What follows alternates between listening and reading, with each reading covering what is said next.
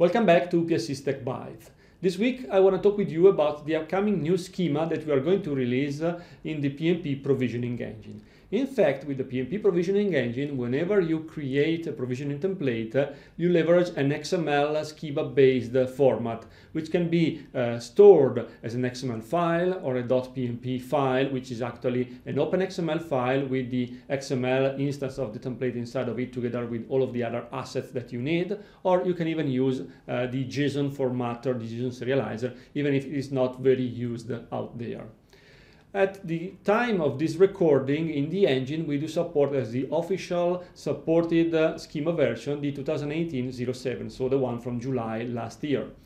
Right now, we are going to release a new one, which will be released in the May master release of the provisioning engine, which is the 2019-03. So what is included? What are the main features of 2019-03? Well, for sure, one of the most important new capabilities is the support for provisioning teams in Microsoft Teams. So you can provision a new team based on a JSON template. You can provision a new team based on a set of settings that you will define through an XML schema, which is the one we are talking about. Or you can clone a team from another one, which is already existing. You will also be able to define through the new schema a set of users that you can provision in the directory, together with their credentials, with their user photo, and with their licenses if you want, so that you can easily create demo environment, or you can easily automate the provisioning of new tenants at customer sites. Moreover, we are going to introduce support for webhooks at the provisioning level. So whenever you will start or stop a provisioning, whenever you will start or complete the execution of an handler inside the provisioning engine, you will be notified, if you like, through a webhook, as well as when there will be any exception during the provisioning process. Moreover, we are going to add support for site header and site footer of modern sites, as well as some new properties and capabilities at the client-side pages level, and many more new capabilities. So let me move to the demo environment and let me show you in practice how the new schema looks like.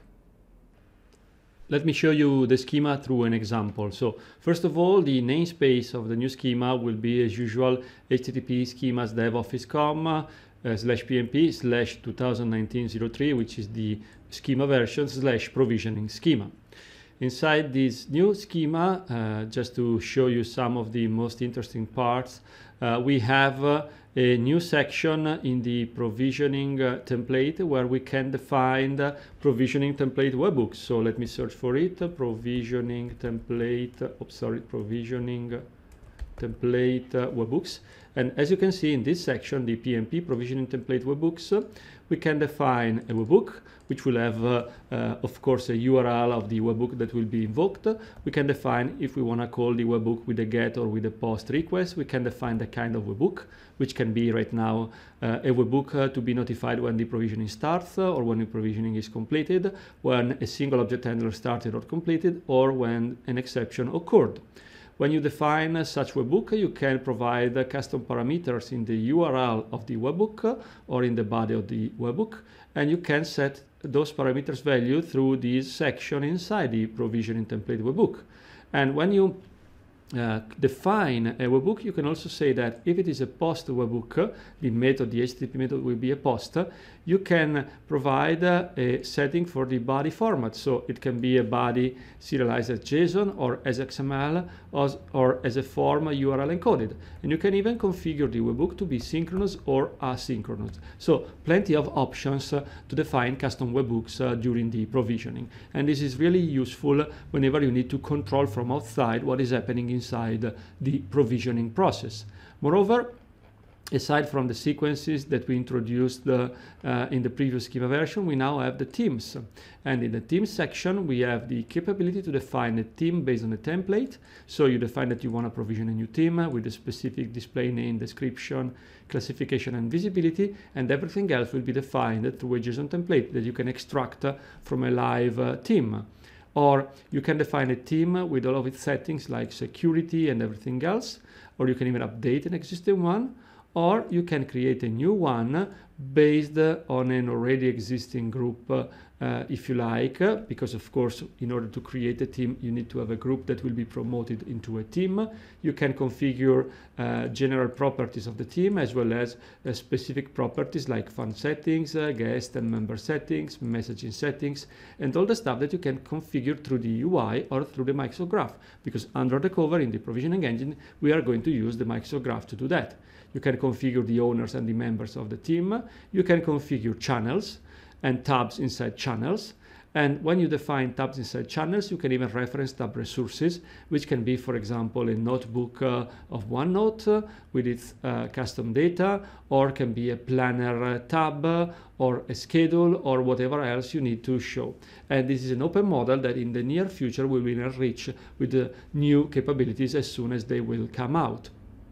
Moreover, when you provision a team, you can preload a set of messages inside a channel, so that if you have to create a demo environment, you can feed all the channels with custom and predefined messages, or can just be a welcome message for the channel just created. And you can also configure apps in a team, and those apps can be provisioned and installed in the Teams app catalog, still using the provisioning engine. Moreover, using Azure Active Directory, you can configure users, and for every user you can define general settings like the display name and the nickname for his email, as well as the user principal name. But you can also define the password and the set of licenses that you want to assign to that user. So really, really powerful. Moreover, at the client-side pages, we have support for the latest new properties released by Microsoft, like custom settings for the headers and stuff like that. And last but not least, at the site collection level, we have the section to define the site footer, so PnP site footer and header, or let's search for the header. Oops, let's do that. Header. Okay, this is the client side header, and we also have the footer and the header of the whole site. You can define what is the header, what is the behavior of the header, if you have a mega menu style or not, and so on and so forth. As well as you can define at the footer level, if you have a footer, what is the logo for the footer, and what is the set of links that you want to show inside the footer. So, as I said, plenty of new functionalities coming out pretty soon through the new Schema 2019-03 of the provisioning engine of PnP. Stay tuned. As usual, thank you for watching this video. I hope you found it interesting. I really want to thank you for watching it, and I want to wish you a very, very happy Easter.